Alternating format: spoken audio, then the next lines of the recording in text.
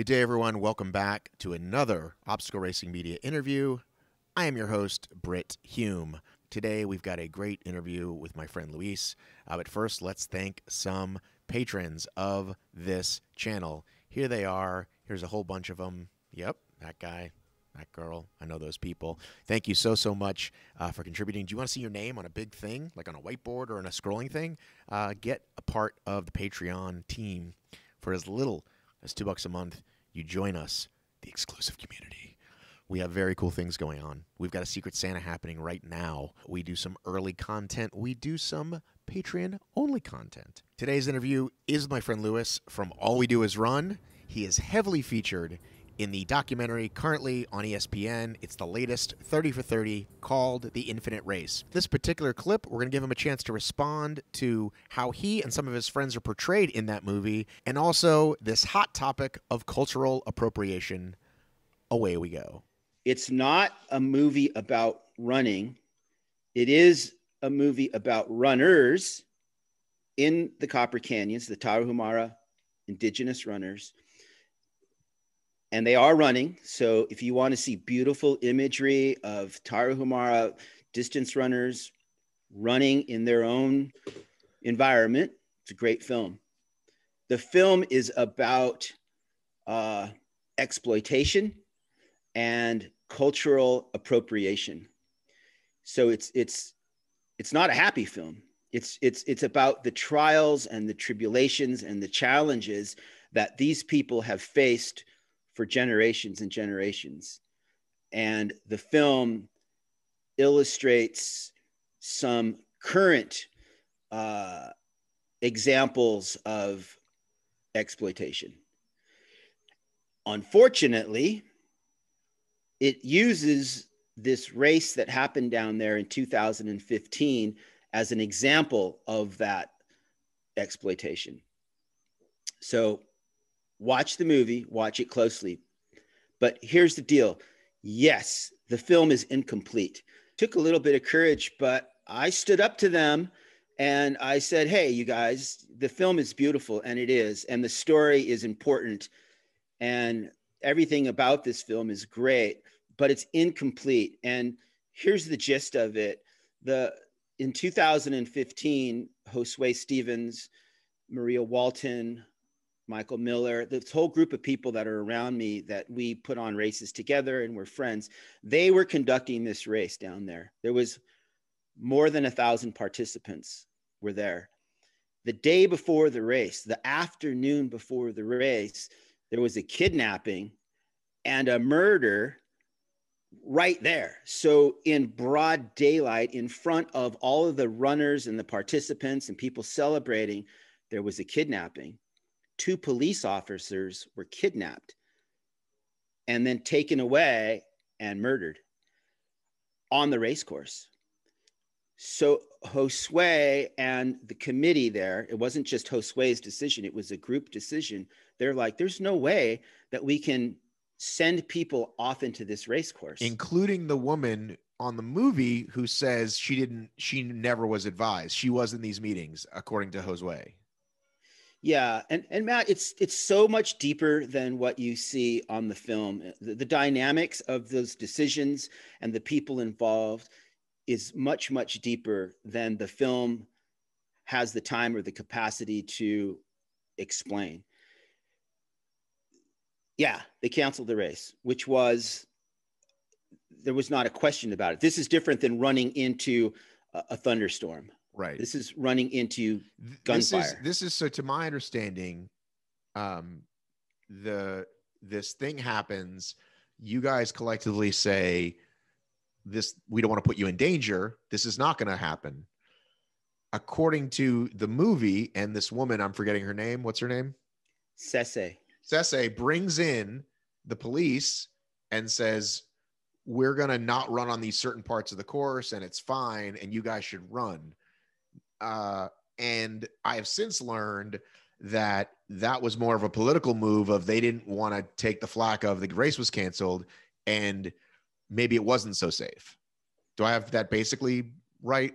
Yeah, basically right. But in the process, Josue gets thrown under the bus And the gringos putting on the race, they don't care about us. They're just here to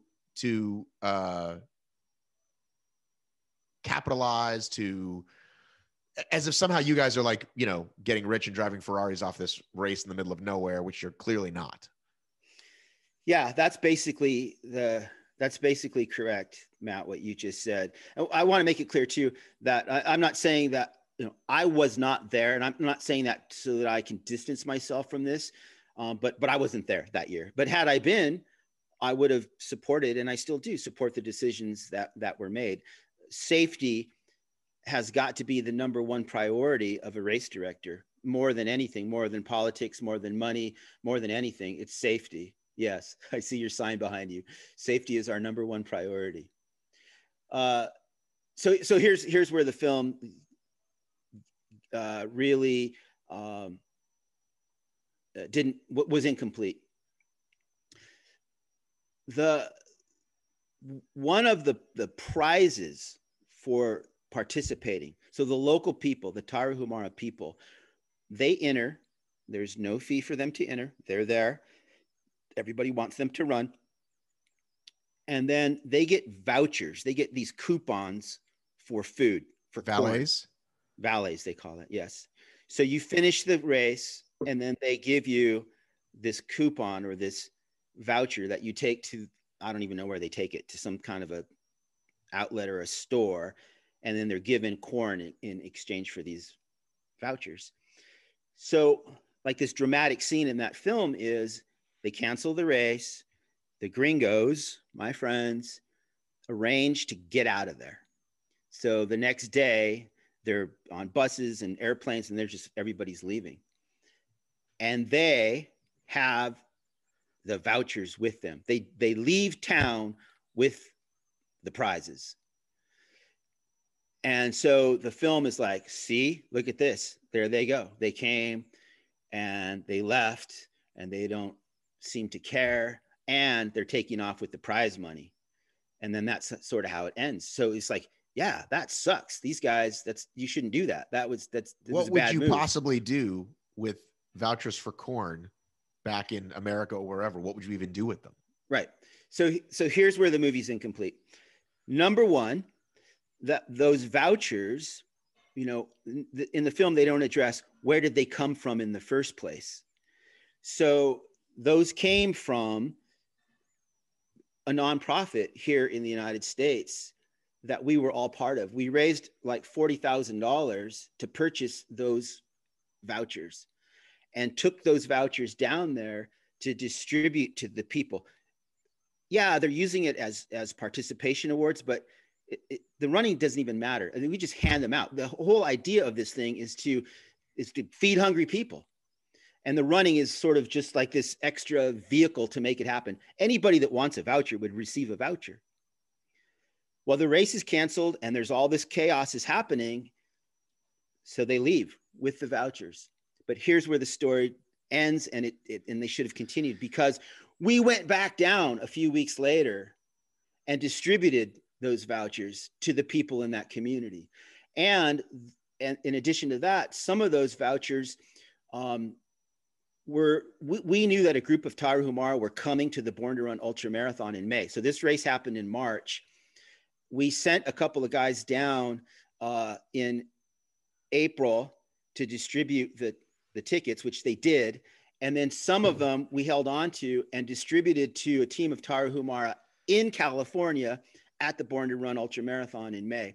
So the story, the movie, should have said, you know, yeah, these guys left. They were feared for the safety of the participants. And then they came back and they distributed the vouchers. The vouchers were distributed. People got it. They got the corn. The intention of the event was fulfilled, but just not in the way that we had intended it to because of the chaos. Right. And again, this is me saying this as a viewer of a documentary, not just because I know you guys. But again, they're like, oh, they flew away with the vouchers. It's like, well, for what? There's nothing to be done with these. They're specifically for corn for these people there. So you can't take them to Costco, man. Right. That's what I'm saying. So it's like there's no benefit from you guys taking something that you paid for. Again, it's just as a viewer, it didn't make sense to me. So is why I was texting you and Josue as I was watching. And the other part of it was that, there's crazy stuff in the government, and there was all this stuff, and there's corruption, and you wanted to make sure they got to the right people. If you just left them there, that was part of the problem, was like, hey, let's wait till it settles down to figure it out, which makes a lot more sense to me. So you and I were texting and talking. Oh no, the other part about appropriation. So I'm very aware that white folks like myself appropriate other cultures. However, the one young woman specifically basically shames anyone who runs in sandals. And so if I meet you and I meet Josue and I'm like, oh, cool, this sandals thing, I'm faster, I don't get injured, whatever it is, and I start wearing Luna sandals, now all of a sudden I should be canceled because you don't respect their culture enough to wear them. That's where it kind of, I draw the line at, well, now you basically said I shouldn't, it's mean to you if I run in sandals, and it's insulting to you if I run barefoot.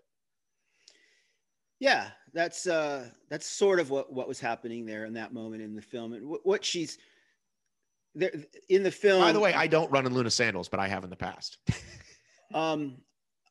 And I've never been a minimalist runner either. I have Luna sandals. I love Luna sandals. I wear them all of the time, but I don't run in that, and I don't run barefoot either. I don't give a shit if people do or not, and it's whatever you want to do is fine with me.